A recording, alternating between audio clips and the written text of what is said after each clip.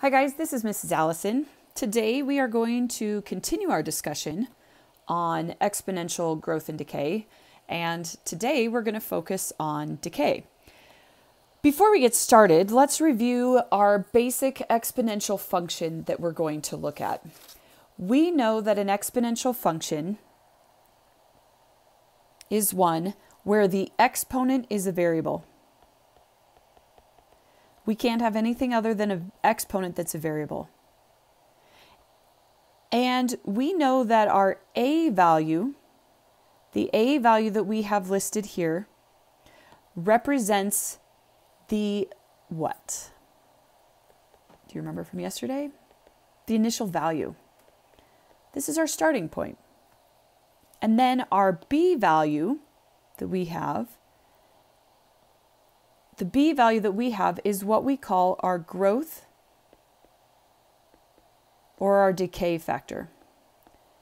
Typically, we actually just call it a growth factor, even if it represents decay, but it is a growth or decay factor.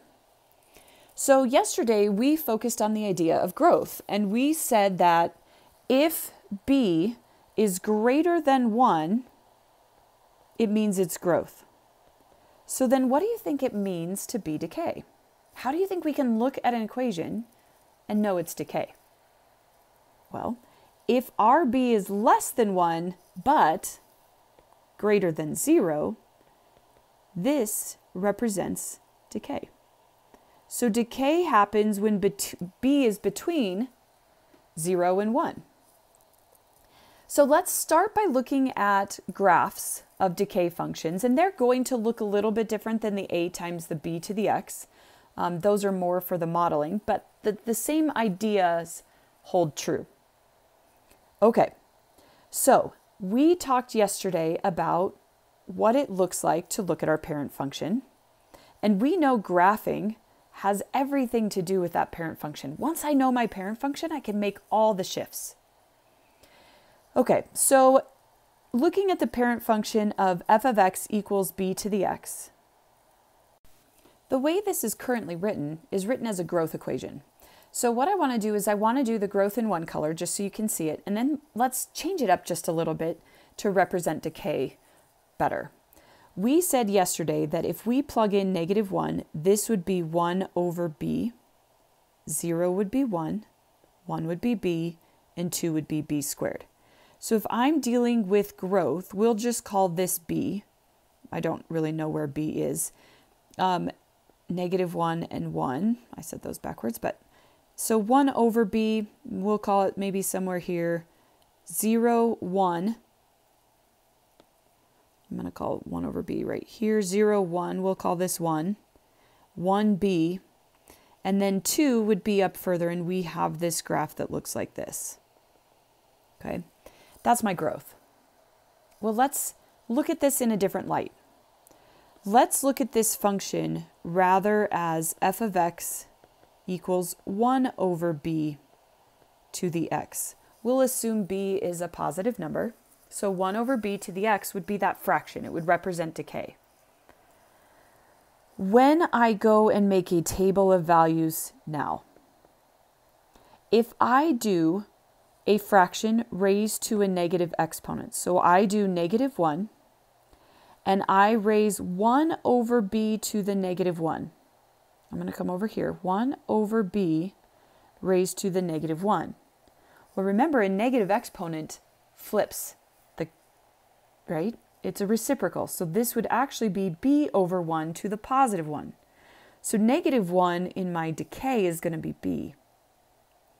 0 is still going to be 1 because 1 over b to the 0 is still 1. 1, now, if I go 1 over b to the first, it's just going to be 1 over b because 1 over anything to the first power is itself. And then if I plugged in 2, this would be 1 over b squared. So what it looks like is a little bit different. At -1, we're at b. 0, we're still at 1. 1, we're at 1 over b. And then we get even lower. What you can see here is my decay function really is a reflection across the line x equals 0, that vertical line or the y-axis, x equals 0. So the good news is my domain and my range, they haven't changed. My domain of my parent function is still all reals. The range of my parent function right now is still y is greater than 0, not equal to 0. There's no way I can raise a power to a number and get 0. Can't do it. So my domain is all reals and my range is y is greater than 0. Okay, so here's my parent function. I'm actually going to go ahead and erase this growth function for just a moment, just so we don't get confused. So we're going to go ahead and erase this. So my decay function is the function, -1 is b, 0 is 1, 1 is 1 over b, and then 2 would be 1 over b squared. So let's look at what that looks like in a couple problems. You'll notice these problems look pretty similar. The only thing that's changed is that decay rate. What you should notice is that my growth rate in each of these is a half. Okay, so remember the parent function's only based on the b to the x power. And so since my b is 1/2, let's go through and think about what that looks like. Hopefully we get to a place where we don't have to write it down every time. But if I do b to the -1, let's do b is 1/2, and I do 1/2 to the -1. It's going to flip it. It's going to make it 2 over 1. If I keep going and I plug in 0, 1/2 to the 0 power is still 1. 1/2 to the +1 power is 1/2. So if I look at my exponential growth model here, -1 is 2. This is going to be a tiny little graph. 0 is 1. 1 is 1/2. And I have a graph that looks like this. My domain in this graph, all reals. My range, y is greater than 0. All right, let's try another one. What happens when I multiply by 3?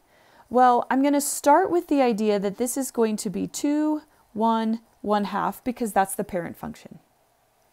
But then remember, I'm going to multiply each of my y values by 3. So when I multiply 2 by 3, I get 6. So -1 is 6. 0 is 3. And 1 is 3/2, so that's 1.5. But my graph hasn't been shifted up or down any, it's just been stretched. So this is a stretch by a factor of 3. Did my domain and range change?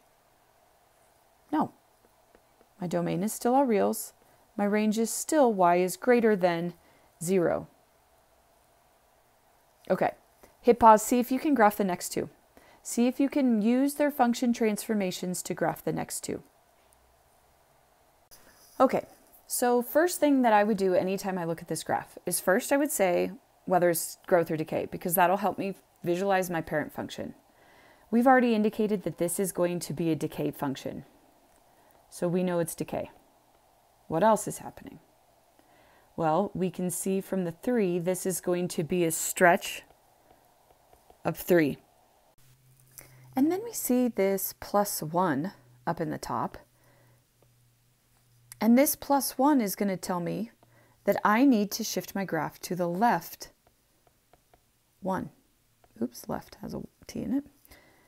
Decay, stretch of 3, left 1. So let's deal with the decay part. I know that if I plug in -1, it would give me 2.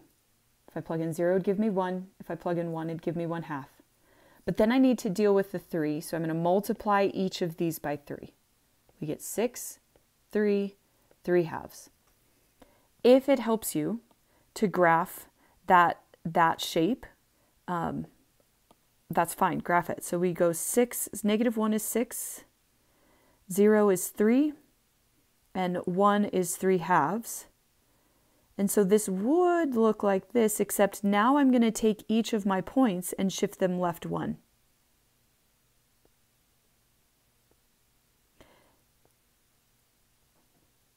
And there's my graph. Did my domain change? No, it's still all reals. Did my range change? No, it's still y is greater than 0. All right, if you didn't hit pause for that one or you weren't able to graph that one, hit pause now and try the fourth one. All right, hopefully you had a chance to try this. So let's go through and discuss what changes have happened. What we can see is that this is decay because our b value is 1/2. This has a stretch of 3. And we see that from the 3 right here. We have a horizontal shift of left 1. And we saw that from right here. Now what about this plus 1? What is that going to do? It's going to shift the graph up 1. Okay, so if we look at our parent function that we've already done, -1 is 2, 0 is 1, 1 is 1/2, and then multiplying by that 3, that a value, we get 6, 3, 3/2. And sketching that parent function, I'm not sure why this graph all of a sudden looks blurry. Sketching that parent function, we get a graph that looks like this. And then I'm going to shift it left 1, up 1. And I can do those at the same time. Left 1, up 1, left 1, up 1, left 1, up 1. Still puts me at half. But what else shifted up 1? Well, that horizontal asymptote that we had, this line, this imaginary line that I couldn't cross, now also is shifted up 1. So since I can now, oh, I didn't mean to do that. Since I can now shift that horizontal line up 1, I'm going to sketch my graph, and instead, what is that going to change? Well, it's not going to change my domain, which is still all reals, but it is going to change my range, which now is y is greater than 1. It is shifted up 1. How'd you do? Okay, let's move on to the idea of word problems. So let's look at the idea of modeling exponential decay. So remember, our general form for an exponential equation is y equals a times b to the x, where a is our initial value and b is our rate of growth or decay. So when we're modeling exponential decay, very similar to modeling exponential growth, we're going to do y equals a times 1 minus r to the t. So this value right here, this 1 minus r, is our b value. What we're doing is we're calculating our decay, our rate of decay, by using our percent of decay in the equation. So nothing has changed. A is still my initial value. Whoops.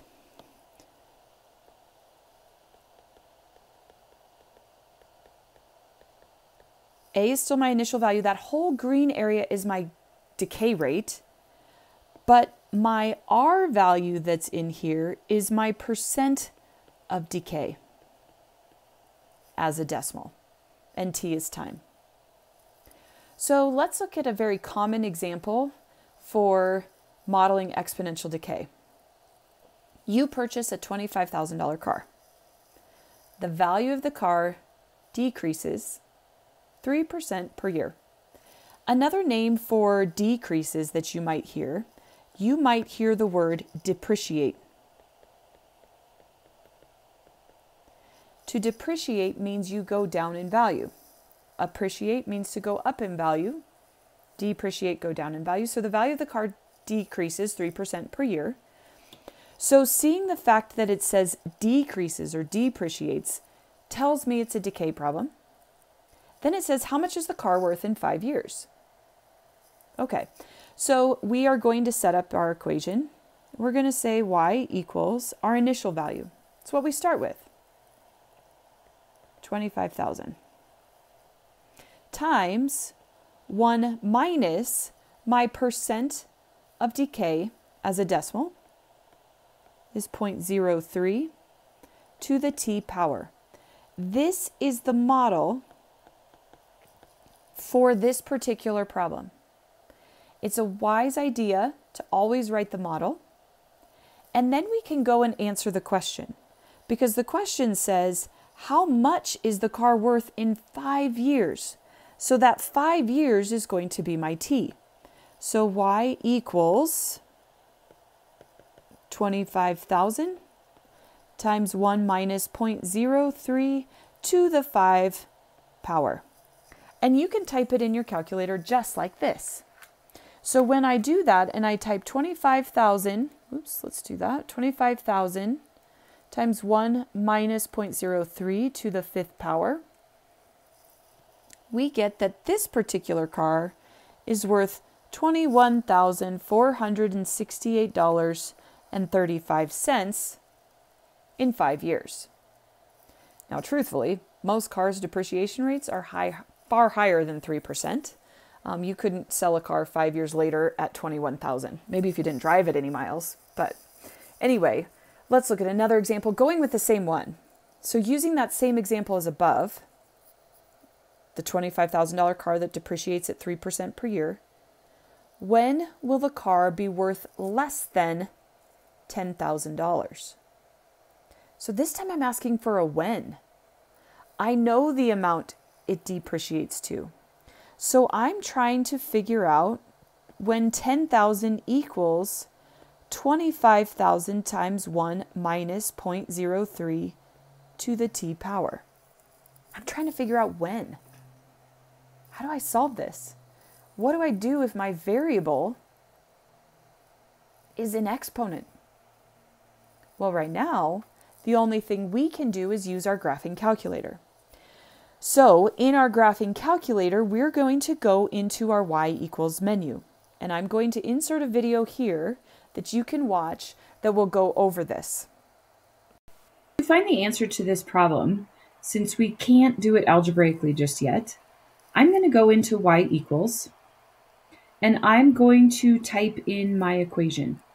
So my equation is going to be 25,000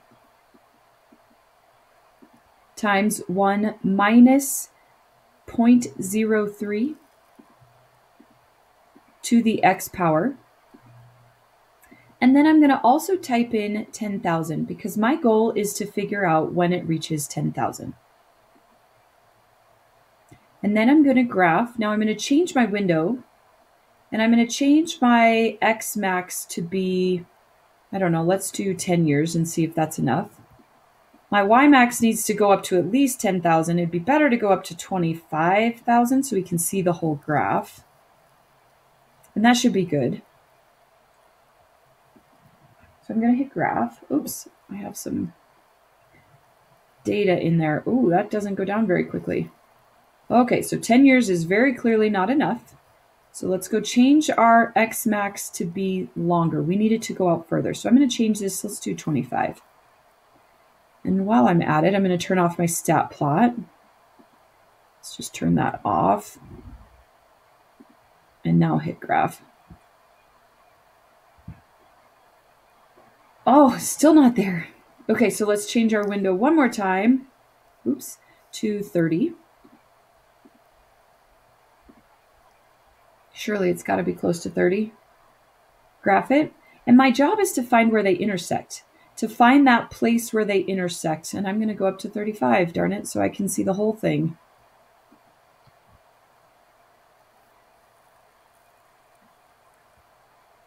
Now, if you recall, if I want to find where they intersect, what I'm going to do now is I'm going to click Second, Calculate, and I'm going to choose number 5, the intersect. And I'm going to get as close to the intersection as possible with the first curve. See how it says first curve? Move my cursor to that intersection point. And I'm going to hit enter. And it says second curve. Usually your cursor is pretty darn close. So just hit enter and guess, hit enter again. And now it gives me my intersection is 30.08 when y is 10,000. So what we know is that the time it would take to reach 10,000 is 30.08 years. And that's how you use a graphing calculator to be able to answer these questions. All right, you guys, that's all I have for you today. Have a good day.